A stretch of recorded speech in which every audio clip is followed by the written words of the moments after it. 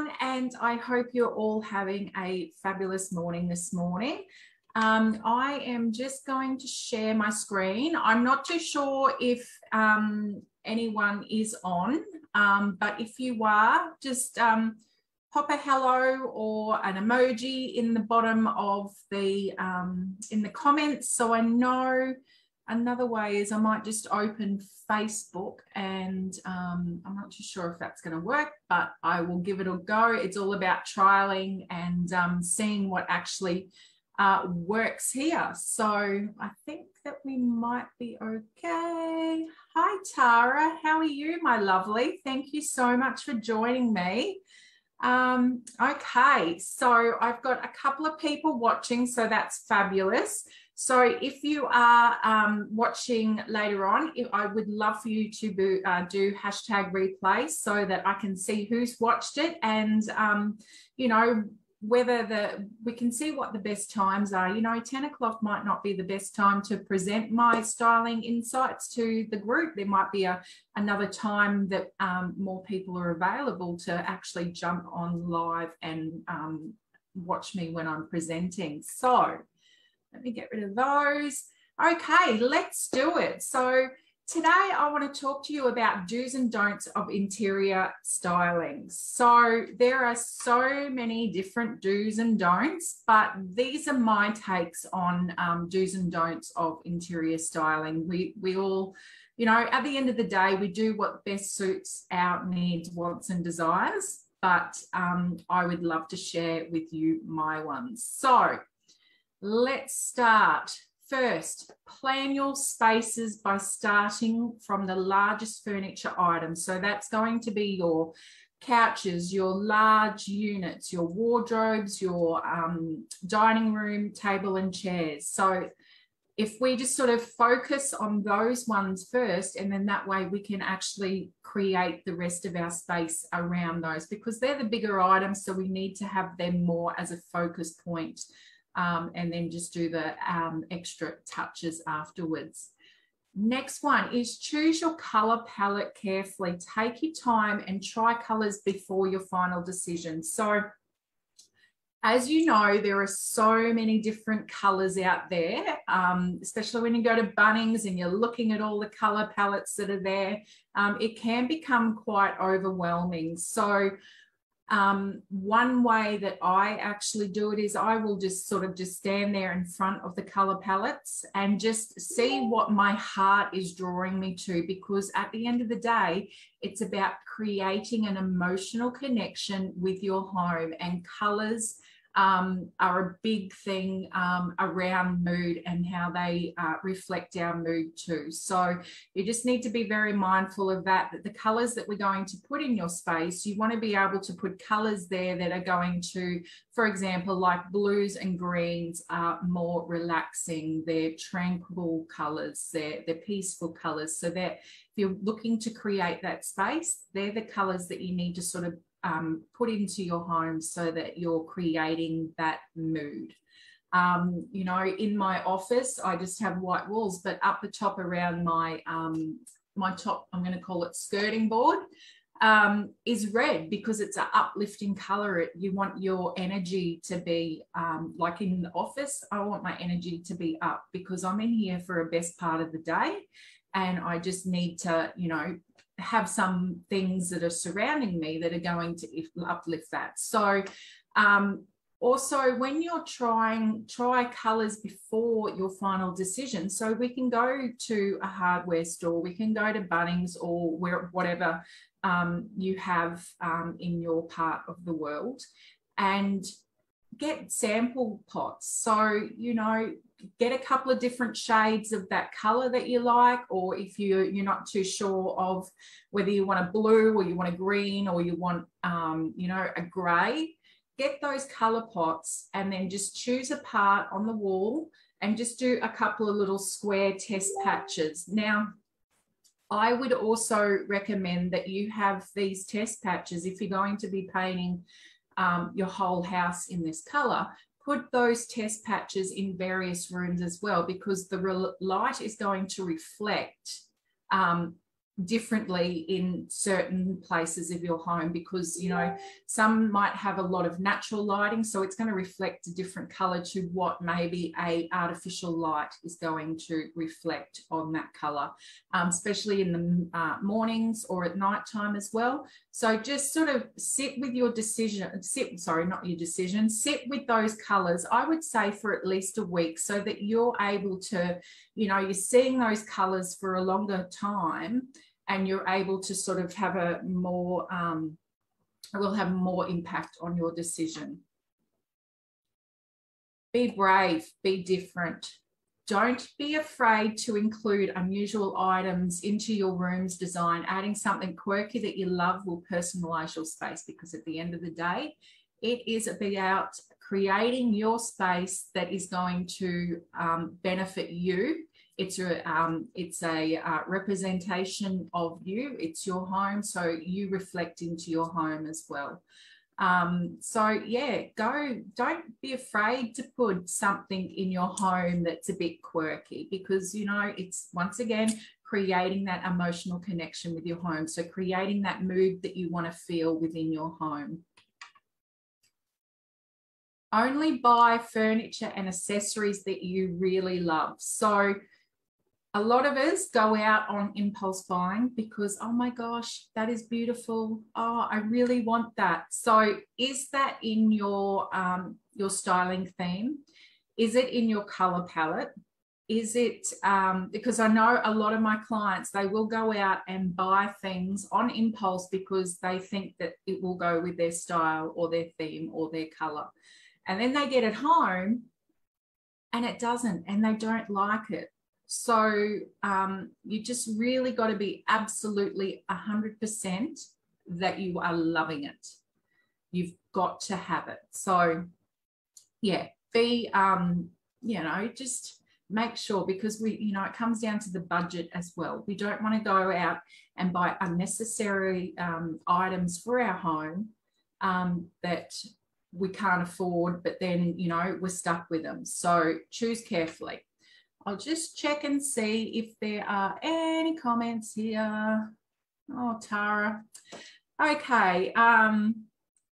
Love this. Change our moods, change the color. Absolutely. I see that you got EG seasonal. Yes, change it up. We don't have to, you know, especially with changing from, you know, like summer or spring to winter, the colors are actually changing with the seasons. So if you want to, you don't, you know, you can go in and change your throw cushions on your lounge, or your doona cover, or your, you know, your throw rug. Just those small little details with the changes with the season can have a huge impact on your mood as well. So keeping in line with the seasons and introducing those colors, but still within reason and within your theme and your color palette and your style. So perfect. And lighting changes everything. Absolutely. You don't, you know, I don't have much natural light coming in from my one single office window. So obviously I've got a really good globe in my fluoro up the top. I have a light ring as well. So that's going to inject a lot more lighting, but it's only artificial lighting. The more natural lighting we can get in, the better our space looks, the better we feel, because you know what you feel like when you're outside there, outdoors, and you're in the sunshine, you've got that glow. So we want to bring that inside as well. Okay, next one is to add light. So including a lot of mirrors to your space as well. Also, you can place mirrors opposite windows to reflect natural light to come into the room. So mirrors do have a huge impact on reflecting that natural lighting into our space as well. So it's just about positioning and getting that mirror in the correct position that it is going to come off and reflect. Okay, what are we up to? Oh my goodness, more. What's this one? Oh no, that's not what I want. Sorry, guys. No, we've already done that one, haven't we? I don't know what's happening. Let me go through. See, technology, it happens to us. So we're going to move on to the don'ts. I think I did have some more do's there. So I will have to go back and just actually watch the replay to see what actually happened, because yeah, technology isn't user-friendly sometimes, but it's such a great, powerful tool to get across, put visuals for, you know, you guys to actually see, so that you can actually, because when I have visuals in front of me and learning like this, you're able to take in all the information that's coming in. Okay, let's start with don'ts. So don't be afraid to add some pieces that don't match your current style. There is always a way to blend different styles. So there are so many different interior styles out there, and we all, you know, at the end of the day, you may think you've only got one interior style, but I could most probably guarantee that you have a couple of interior styles within your space. So they're going to be different elements that are in your space that will be different styles. So, you know, blending, you've got like Scandinavian and Bohemian. They are a great combo. You've got you could do modern, and I would say being modern and maybe contemporary. So you can actually look at those different styles and just see in your home whether that's what's happening. And it's just amazing how you can actually blend different styles together and have create a beautiful space. So don't forget the measuring tape and measure everything several times. So this is so important, because how many times have you gone and purchased, say, a couch or even a fridge, and you've gone to put it into the space, get it through the door, and you can't get it in there because it's stuck. There's no room. You can't maneuver it in or anything. So it is so important that you actually measure everything, the spaces beforehand, and take your tape measure with you when you go to the shop to measure what your lounge suite's going to be, or measure what your fridge is going to be, to make sure and triple check that it is going to fit into your doorway or into the space that you want to.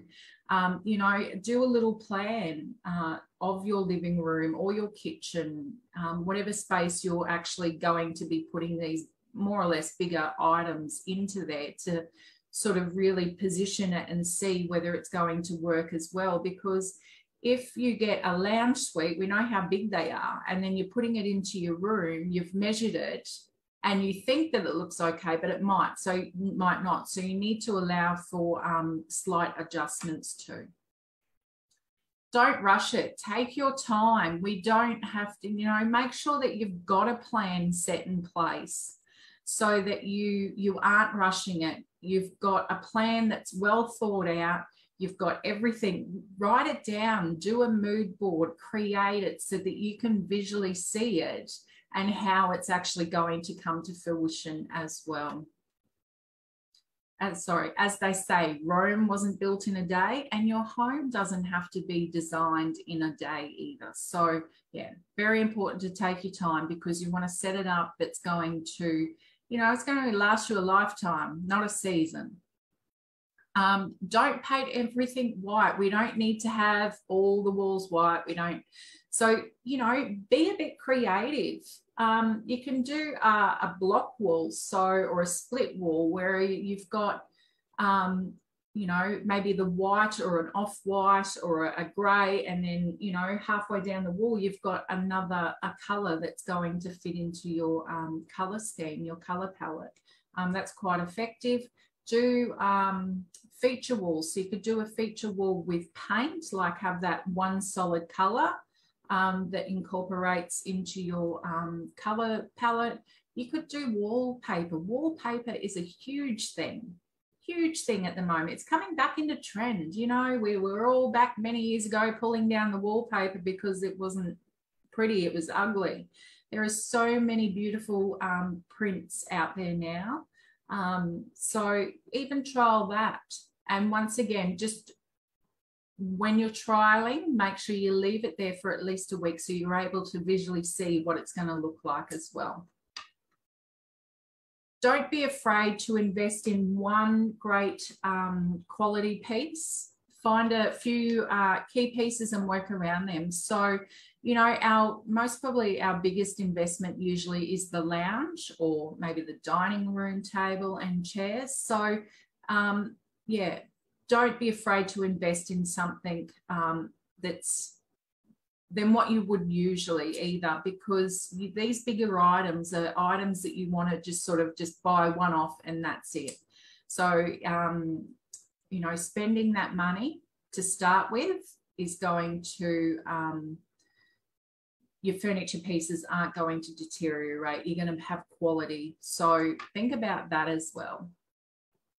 Okay.